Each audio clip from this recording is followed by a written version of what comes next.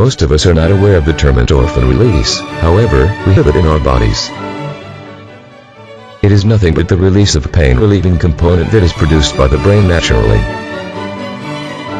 These pain-relieving components are usually released in times of strenuous physical exercises like walking, running, jogging, or playing any game.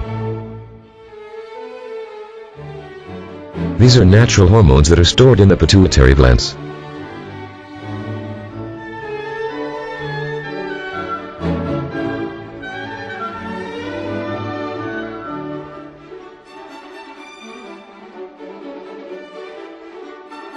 During times of physical exercise, the brain takes these hormones from the pituitary glands and releases them across the body, mainly to the spinal cords.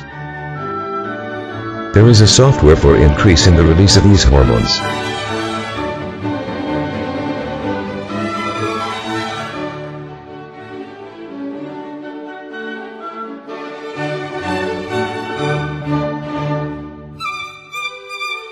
This software must be listened to with the help of headphones.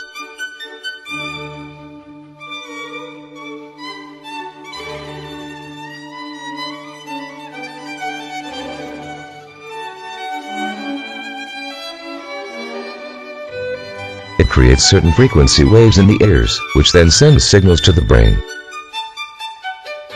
The brain tries to understand the signals from the transmitted waves and reaches a state between the conscious and subconscious states. It is at this stage that the brain is highly powerful, and it is at this particular point that it can be used to release the said hormones.